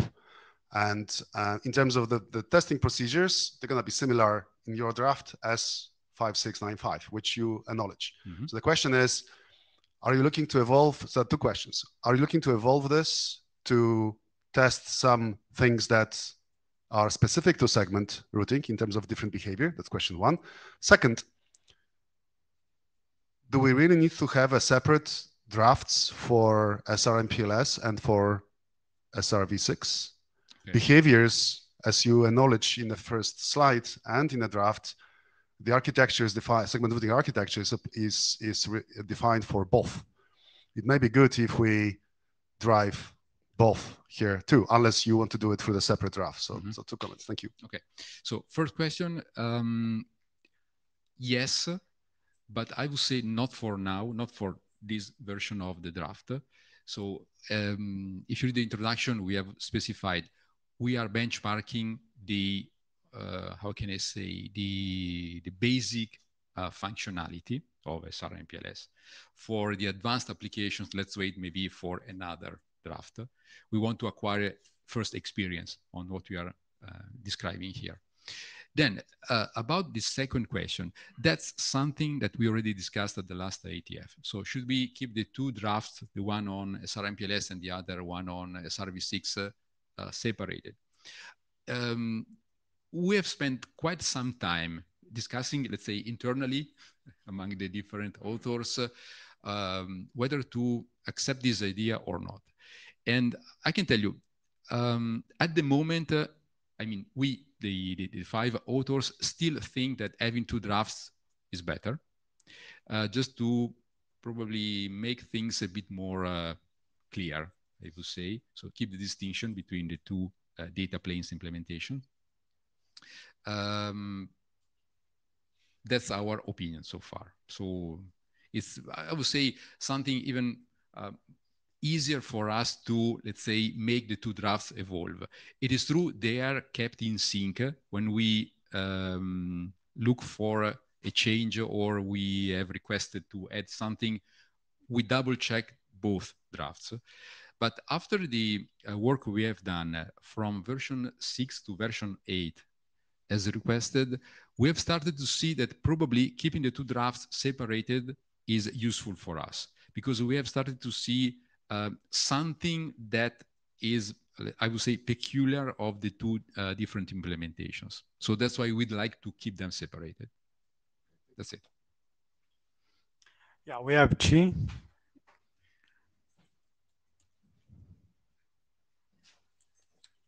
Okay, thanks, Chi from ZGC Lab. And I have just two simple questions. Firstly, do we have any new metrics for ASR in this document? Yes, there is something. We have a large section 4, which is the description of the different parameters you should take into consideration for the test. If you read it, you see that we have added something in addition to what 5695 says. It's, if I remember correctly, a couple of parameters. I'm also looking to the other co-authors. It's not that much, but yes. Okay, so and before working group adoption, I wonder, do we have any available test results? I haven't seen that before. Right, right. That's a very good point. So we tried to do so, but at the moment we didn't. We were not successful in having test results. But that's an open invitation. If anyone has something that shows some early results, we'd like to incorporate that into the two drafts. Okay, thanks. Carsten? So Carsten Rosnovel, ENTC. I would like to second Maciej's concerns, as I've said last time. So subsequent to IETF 117, I sent like a very detailed analysis of the comparison of the two drafts, and I proved that more than 90% of the text is identical. And so your response was like you discussed with the authors and you have the opinion you want to keep it separated. I would kindly ask for a substantiated scientific response, not for an opinion response, because I think this, from my point of view, it's not ready for working group adoption unless we have sorted out this question. Okay. To me, it looks like somebody's aiming for having a higher number of drafts in in the whatever career. Yeah. So that is not a good motivation from my point of view. Okay. And also regarding what Maciej also already said, when I looked at the actual heart of it, like the section which describes the test methodology, it really just says like test SR, like you've tested MPLS. So from ENTC's perspective, I would not be very much inclined to trying out this draft, because I think it lacks the incremental value. So this is, we have gone far beyond, if you look at our interop events, far beyond these kind of MPLS style tests. And also if you look at the performance tests that we've carried out with a couple of vendors. Okay. Well, clearly I remember your comment, also the IETF117, which stands right now. Okay, we take your comment, we'll elaborate more feedback on that, then we can decide. It's your choice. Yeah, exactly. For sure, just to be clear, it's not no, sorry, Maciej, please. It's not a matter of having more drafts in our record. So it's because we believe it's better for us to keep them separated. But if one day we decide to merge them, it's okay. I mean, so. Yeah, so Maciej Konstantowicz, Cisco and FDIO. Carsten validated my observation. I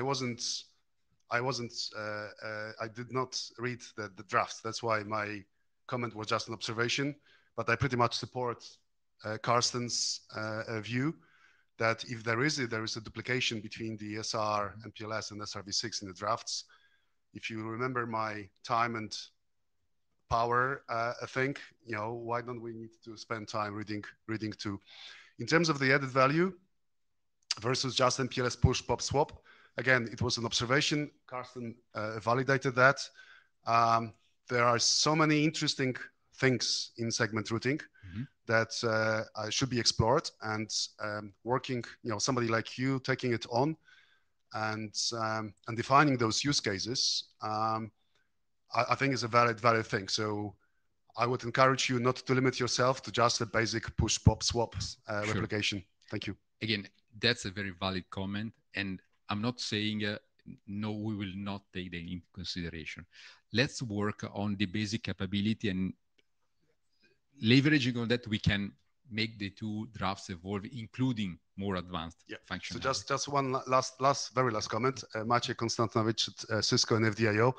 We do run SR and PLS tests in FDIO. There are no standards. They are testing some behaviors.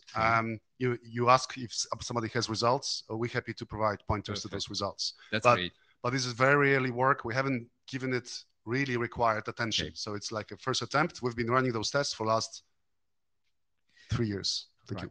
Let's join forces. This is something we need. I hope. Okay. I'm done? Yeah, okay. well, we can continue the discussion on the list. And I will move to the next one.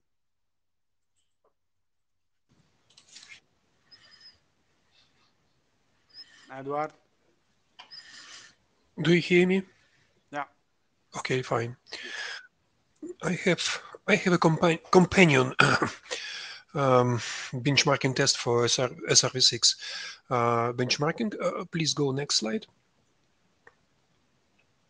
The general stuff is the same, especially for SRv6. We don't have benchmarking tests because SRv6 is principally different. It's routing header in IPv6. It may give different result from SRMPLS because it's really different data plane. We are based, of course, on RFC 2544, of course.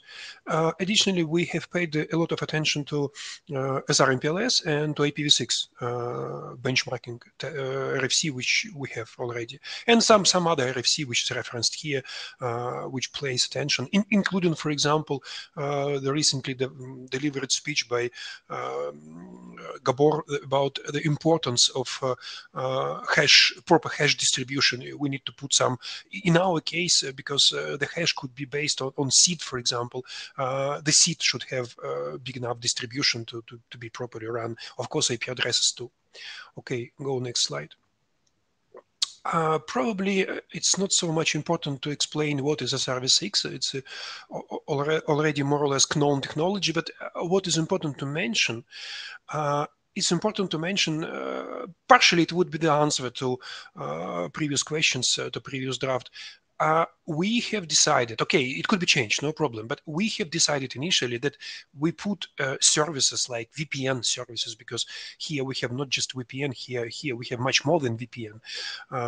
Here we have, for example, bseed to stitch different domains. Of course, we have different type of functions on every box. We have decided to put all these functions out of the scope, because if we will put it inside, it would be a huge document.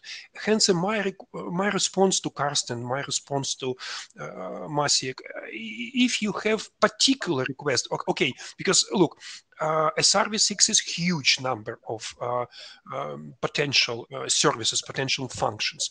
If you have request to include particular one, please be specific. Please tell us, okay, please include, I know, layer 2 VPN, layer 3 VPN, EVPN, whatever. Because in general, if you will try to insert everything, the document will go out of control. We could not insert everything which is available in the SRv6. It would be really huge and unmanageable document, and not everybody needs everything. Therefore, please be specific. If you need to add something, please go to us and add some specific thing. It's my answer to expansion of number of functions. Please go next document. The history, probably only last point makes sense to mention. Yeah, we did try, as Paul already stated in both documents, we did try to decrease number of references. Okay, references are still there. We still keep references, no problem. But now we are trying to insert all relevant text from proper references for person no need to read the relevant RFC, except, of course, buffer test, because for buffer test, it's historically called back-to-back test, okay, buffer test. We were not capable to insert, because after looking to this RFC, we have understood that to insert it, we need to really insert a lot. As a result, the draft itself has become 3 pages longer. If you compare version 8 from 6 or 7, it would be 3 pages more, but 3 pages more probably is not a so big payment to have almost everything in this document without need to jump between documents. Okay, go next slide. We have a few outstanding issues, as I would say, because just last minute, I mean 1 week before this IETF meeting, Bruno came to us with a few specific requests. He said that, okay, in introduction and in general discussion about what is SRv6, we have some duplication. And okay, fine, we promise to decrease this, to delete this duplication in the next version. We definitely will prepare version 9 where would be not so much duplication. Okay, fine. Additionally, he has requested something new, something specific. He told us that okay, it makes sense to the DD flow label ECMP support, because look, if you will open SRv6 SRH specification, you will see that load balancing based on flow label is mandatory. In general, in IPv6 is not mandatory, but specifically for SRH, for SRv6, flow label support is mandatory by RFC. And for that reason, from his point of view, it makes sense to DD ECMP test. And of course, if ECMP test would be added, it should be added based on flow label. Okay, fine. It's a specific request, and we have discussed internally and agree, okay, we will DD this particular test. The document will become a little bit more longer. Okay, fine. An additional request from his side was that definitely it's well known that particular products from particular vendors has a restriction of number of labels or seeds which could be processed at the same time, number of seeds. And Bruno would like to have this to be tested for every particular equipment, because typically vendor claims something like 10 seats in the list for one pass, or maybe in some RFC stated that 16 should be supported. And Bruno asked us, okay, please DD the test which will reveal what is the real restriction of particular box. Okay, fine. It's more or less a small request. Okay, it probably cost us 1-2 pages additionally to DD this, but okay, fine. No problem. We will DD. We have discussed internally and we decided that it's probably makes sense to DD. Please go next slide. In general, the core of the document is more or less stable. Okay, we have added some number of references inside, but it does not change a lot. We are ready to DD some particular things if you would like, but again, it should be manageable. We could not DD everything which SRv6 or SRMPLS is capable. Maybe I need to DD one comment of my personal opinion, just my opinion, why this particular drafts should not be merged. Because I believe that people who will test this will test only SRv6 or only SRMPLS, not both at the same time, because typically it's a long discussion, it's a long pre-sales activity in every telco to choose what is the best for particular telco, SRv6 or SRMPLS. And after it's chosen, only after this, particular vendors would be tested, and particular vendors would be tested only for one. Therefore, if we will merge the documents, then people will need to bypass many things, because many things would be not related to their situation, because their situation would be or SRv6 or SRMPLS.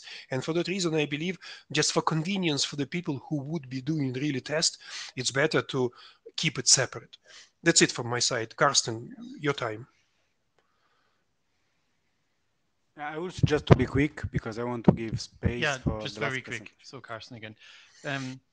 One example of test areas for SR performance would be compressed SIDs or microsIDs, for example. Definitely, we should not add anything related to EVPN. That's not the point here. That would be out of scope.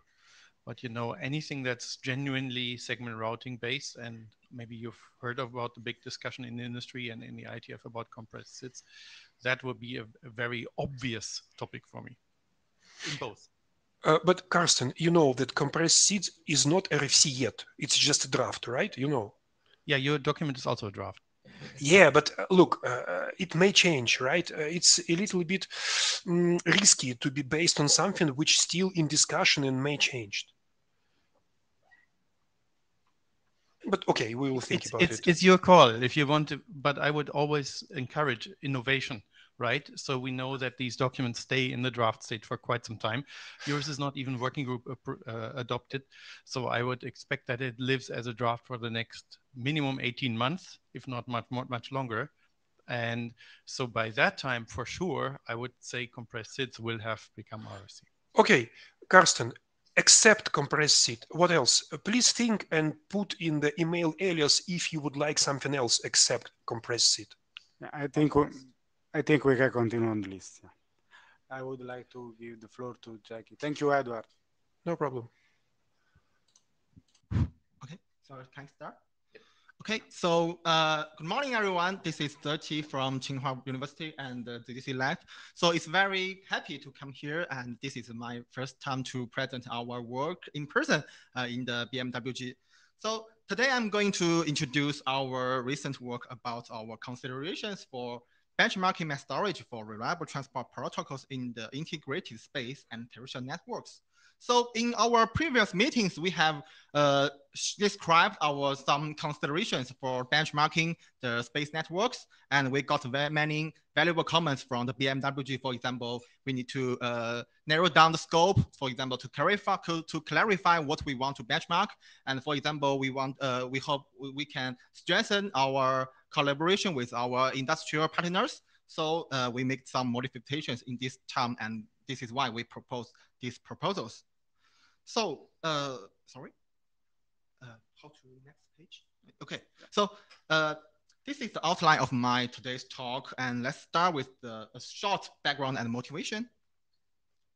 So as we all know, the satellite has long been used to provide the internet service around the world.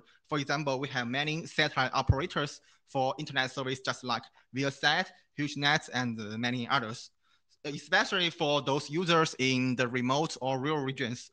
So maybe in that case, the terrestrial fibers might not be feasible. So different from any other kinds of terrestrial networks, the satellite links have some unique characteristics. For example, because the satellites are always operated in a very high altitude, for example, 39,000 kilometers, this will involve a significantly large propagation delay and extra packet loss for the underlying protocols. So the IETF has a range of RFCs discussing the benchmarking methodologies and the enhancement recommendations for transport protocols, such as the RFC 6349. So next page, please. But in recent years, with the rapid development of both the aerospace industry and the networking stack, both of them have evolved significantly in recent years. On one hand, the satellite networks have evolved from the traditional GEO satellite networks to the recent low Earth orbit satellite constellations, just like OneWeb, Starlink, and any other forms the constellations. They can provide much lower latency as compared to its predecessors in the GEO orbit. On the other hand, the transport layer protocols also evolved significantly from the traditional TCP to the recent QUIC protocol, and also look at the algorithms. For example, traditionally we have the cubic, and recently we have more new algorithms such as the BBR for construction control. And then they evolved from the loss-based to the delay-based and the node-based. Next, please. So with this trend, we believe that, oh, sorry, excuse me. Sorry. The previous one. So with these trends, we believe that towards the emerging LEO satellite networks, which will carry a large fraction of internet traffic, well-defined and reproducible benchmarking methodology and performance indicators for transport layer protocols should be needed. Next, please. So this is why we propose this draft, and including three aspects. So next, please. The first one is the testbed setup. So the goal of our testbed setup is expected to create an isolated benchmarking environment that can appropriately simulate the unique characteristics of the integrated space and terrestrial network, or we call it ISTN. So here is the ISTN characteristics. The first one is it has a very large scale constellation. For example, many recent proposed constellations will include more hundreds to thousands of LEO satellites, just like Starlink. And second one is the frequent and sudden packet loss, which are caused by many complex factors, just like the failure-prone space environments and the endless handover due to the continuous movement of LEO satellites. The third one is the dynamic end-to-end latency. This is due to the topology dynamics and the routing fluctuations. Next page, please. Hey, just a quick time check. We have 1 minute left and we need 30 seconds to wrap. I'm so sorry to rush you, please. Okay, so I will accelerate. Okay, sure. So here we propose a data-driven approach to build a testbed for IST, and the first step is to collect realistic and public satellite trajectories, for example, from the OpenSat dataset. Next page. And then we can exploit virtualization technologies to build a virtual ISTN environment in the lab environment. Next page.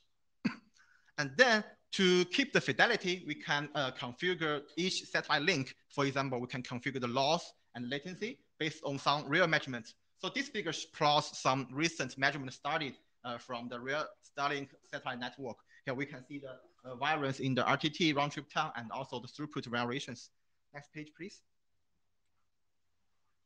And the fourth step, in the first step, we deploy the DUT or SDUT, for example, one device running the TCP or QUIC or congestion protocols. And next page, please. And also we introduce some benchmarking tests in our draft. Here we believe that a range of performance indicators should be considered. The first one is the throughput, and we can use some common tools such as iPerf and QuickPerf to test the throughput results. And next. And also we think the round trip time and transfer efficiency is very important performance indicators for the protocol testing for the IST. And here is the details. For more details, you can, we encourage you to read our draft, and to save time here, we can just make a pass. Okay, next page, please. And also we think the buffer delay percentage, which represents the increase in the RTT during TCP throughput test, virus, the inherent or baseline RTT is an important metric to quantify the performance. Next page, please. Hey, Zach, could I, I'm so sorry. I think we're out of time. Is it possible to go to the very last slide? Okay, the last slide. Next page slides. Okay. Maybe previous, the results one. The results. Okay. Maybe conclude and yes. So this is some of our preliminary results. We correct the real trace from the real satellite network. So the left figure shows the loss variations, and the right part is our delay and throughput results. Okay, let's conclude our work. Is the final one? Final page, please. Make it the previous one. Yes. So finally, let me conclude our work. So next week we will continue to improve our benchmarking methodology, and also we are looking forward to more collaborations with our industrial partners, such as the satellite China Telecom, which now provides the direct sale to satellite performance service for the terrestrial users. And also we are looking forward to collaborate with the China Satellite Network and to benchmark our DUT and SDUT in their non-operating network environments. So that's all. Thank you very much. And I'm so sorry. Maybe I used too much. It's our fault. Yeah, it's my fault for suggesting people could talk longer. Sorry. I like that Sarah at the desk has a new hat. That's a pretty good look for Sarah there. Thank you. Thank you. Okay. It's also my first time. Next time we'll be more strict on it. So any questions and comments are more than welcome. Yeah. So Zeki, thank you for showing up. Several of you this is your first IETF and presenting in person. So thank you. I think we'll ask to take questions on this draft to the list. I encourage folks to read it. It's a pretty well written presentation, but I do think it needs a bit of review and feedback from the rest of the group. And in general, I say it's a pretty rich position to be in when we have test results we didn't even get to today because we ran out of time. It was a really good discussion. I think there are a lot of follow-ups that we need to cover on the list. I think, Giuseppe, if I'm not wrong, I think we're out of time now, are we not? Yeah. No. I just want to say I'm presenting only the first page of this slide that we missed from MyCheck, and I will encourage people to download the slides and have a look. Maybe the next week. Okay. Yeah, just yes.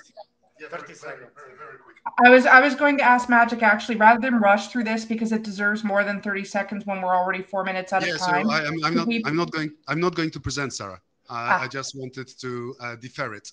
So perfect. I actually have a question to the work group and the question to the chairs. We can do it two ways. One is, as at the opening, I propose to have a barb-off at tonight after the happy hour hackathon. Radko will be attending remotely. I'm here in person. Unfortunately, I'm leaving tomorrow morning. So if anybody is interested in those results, please join us. I will announce it on the BMWG list. And I've been asked to send it to the all attendees for IETF 118 in case there is interest outside of BMWG. So I would like to go ahead with that if the work group is happy and if there is an interest. That's one. For those who are remote, I guess we could have an interim BMWG meeting, fully remote, where we're happy to present those results. So again, that's for chairs and the team to decide here. On behalf of Radko, I wanted to apologize for missing the graphs that we didn't have in the slides due to technical problems. The graphs are now available. I will send the updated version to the slides to the chairs, so they will be posted. And again, we can discuss them at the barb-off today. I don't know how the barb-offs are working with the remote access. We don't have a side room booked because they all booked out. But I will chat with the chairs here and see if there is anything else. But please watch the BMWG list. We expect more activity on this tonight. Thank you. So thank you. I think the chairs in the room can make the decision with you guys on how the barb-off is going to work. Where the rest of us who are remote, that's a little tough. Got it. For the second thing about an interim meeting or not, I'd like to defer making that decision to first having the conversation on the list around the SR drafts and the merging and not, and addressing Magic and Karsten's comments. Because if we can't quickly come to a consensus in email, then I would propose that we do our first interim meeting, or the first interim meeting I think I've ever been on for BMWG. We don't usually do those. I'm a little concerned about attendance, but we could propose to put those two things on the list, the SR drafts in your item there, Magic, and then if it doesn't shake out, we'll defer these to 119. Would that work for folks? Okay, it's okay. Good to see that Warren is donating his also battery. confirm that is okay. Perfect. Thank you everybody. Sorry for the delay. Thank you, Sarah. Yeah, thanks everyone for hanging out for the extra 6 minutes. We appreciate it, and for the good conversation today. Have a good afternoon, folks. Good morning. Oops, sorry. Good night. Good night. Yeah, good night.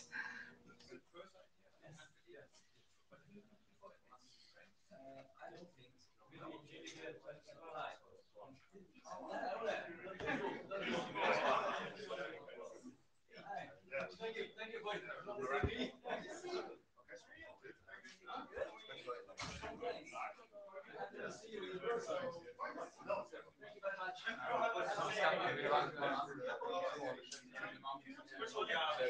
much.